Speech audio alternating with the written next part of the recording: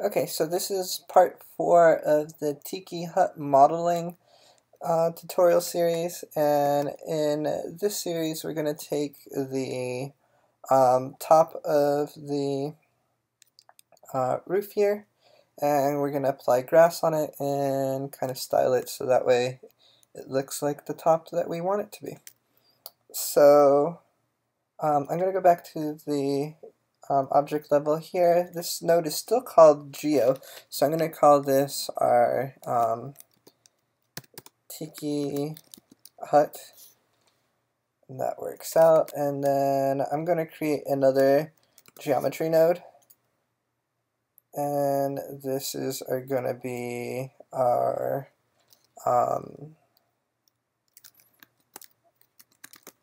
roof grass geo. And if you remember in the previous lesson, we went in and we created this null node and called it outroof. And that is going to allow us to bring this in here. I'm going to delete this file node because we're not importing anything in. And what I want to do is bring in a object merge.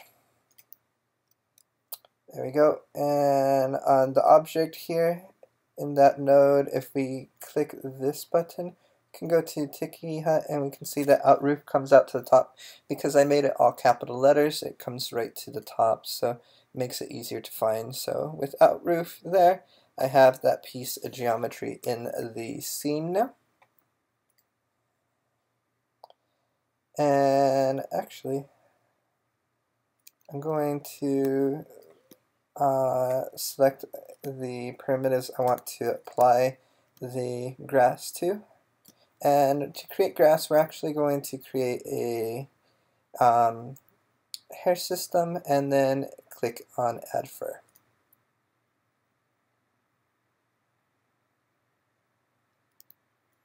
There we go. So that adds the grass for us. Obviously, it's not exactly kind of the way we want it because we want it to be laying down and we want it to be kind of less chaotic and everything like that.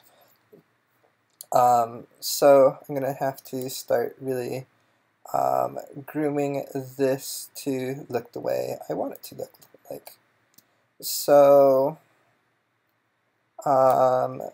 let's see, the length is okay. I'll leave it at that. If I need to, I can change it. And this grass roof, I don't need visible anymore, so I'm going to hide it because we only need the grass. I was just using that to have an easy way to select the grass where we needed it. We could have probably done it inside of the other node, but it just kind of gives us a little bit of separation if we need to make any adjustments. We can't make it here rather than going into that other Tiki node there. So let's look at the shader first, because if we do kind of a preview render here in this section, there we go. Up, it really does look kind of like fur, and that's not what we want. So I'm just gonna start working with the shader. Actually, let's cancel that. First, before I do that, let's bring the density kind of way down, because I want it to be at least thick when I create it. And let's look at how that's rendering now in our scene. And we should see quite a bit more of a difference where it's kind of more it's more spread out. So that's good. Here in the material on the grass node, I'm going to click on that button. And I think the colors for now are fine.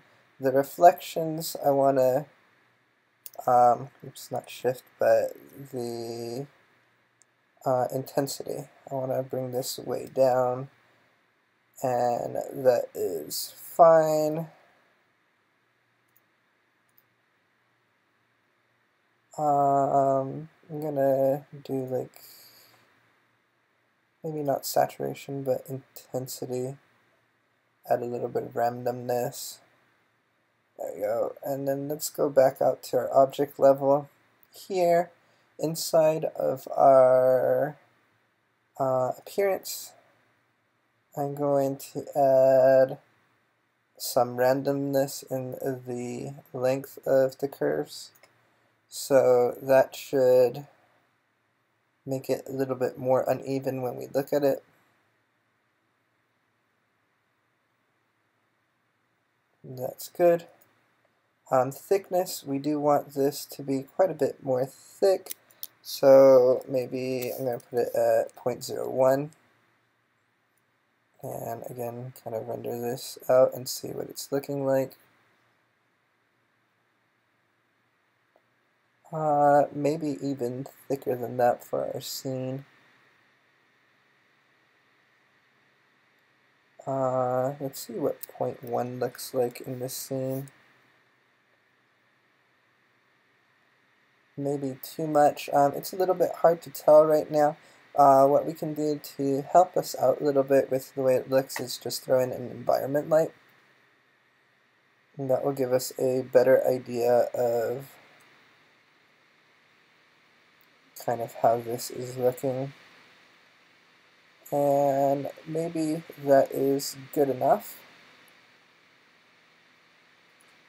So let's go in and start playing with the grooming tools. The main one that I want to start off with right now is if we go to the grooming tools here, the screen brush. And with actually I have the environment light. Let's select the grass and then the screen brush again. Yeah, so it gives us this brush here. I can kick up the strength, and I want to make sure that it does have some lift, so that way it doesn't completely collapse in on itself. So now that we have that, I can go in and really kind of start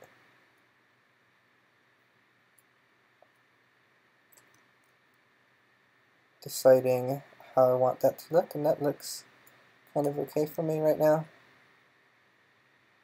And I'm going to take that on the other side as well.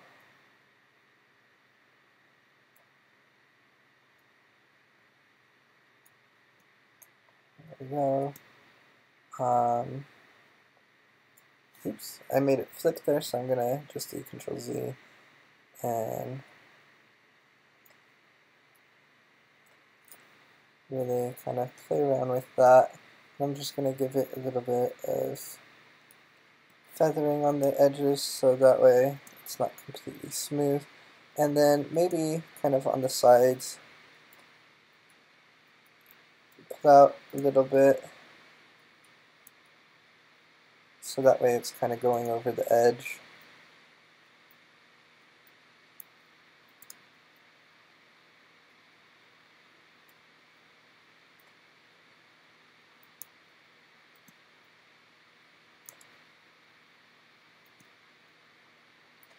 This went a little bit crazy. I'm going to try to undo a few times to get it back, and then just kind of tweak it a little bit.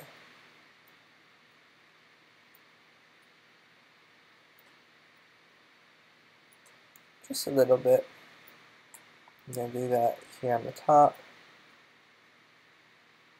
or on the back side, not necessarily the top, and then maybe that one already has a little bit, but maybe I'll play around with it a little bit more.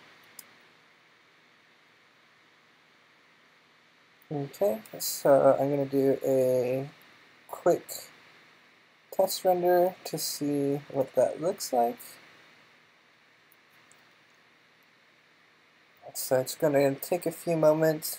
Let me pause the video and we'll come back in a moment. Okay, so here we can kind of get an idea of what it's looking like right now. Maybe I'd want to decrease the number of geometry that we have here and increase their length.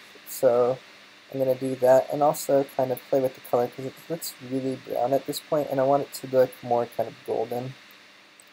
So I'm going to go in and go back to our object level, select the grass here, and go back to basic. So in basic, I'm going to take this number down maybe to like, I don't know, 400. And let's hide the guides and turn on our display curve so that we can kind of see what's going on. And that is fine for me. I just want to kind of increase the length of these.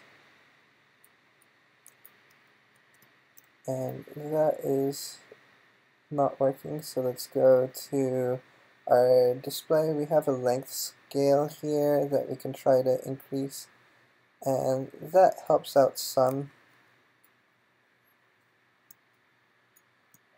Oops, I don't need that, I just need the camera.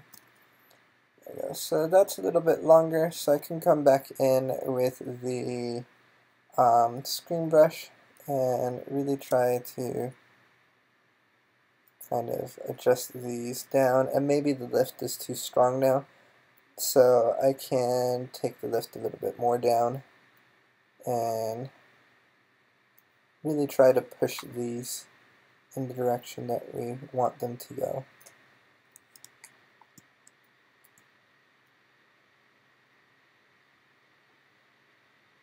And if you're not perfectly smooth, that's okay. It'll make it look a little bit more organic, and that's good for us. And maybe kind of here at the tip, because I did notice some kind of that it looked a little bit weird here where they were both coming together. I'm just going to make it bunch up at the tip there. So let's look at what this renders like here. I'm going to set it to do a little preview render, and I will pause this video and let you guys see what it looks like now when we come back. So I'm liking this a lot more. I just need to maybe tweak a little bit more the color, because I didn't do that when we were discussing it. So I'm going to go back to the basic in the hair node, click onto the shortcut to get to our hair, and here the root color, maybe I want it kind of golden, but I'm really going to push the saturation and kind of lighten that up a bit, somewhere around that range. And then for the tips, we're going to go pretty similar. We're going to lighten that, but I do want a different color when we're doing it.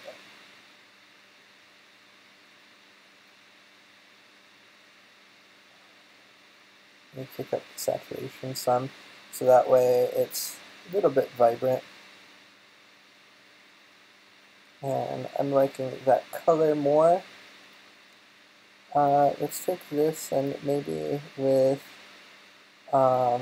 this roof geometry, we can scale it in, what is that, the X a little bit.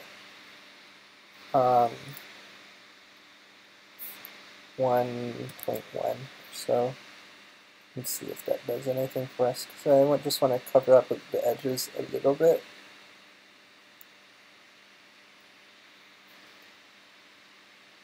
Increase it a little bit more, just to give us a little bit more coverage on the edges there.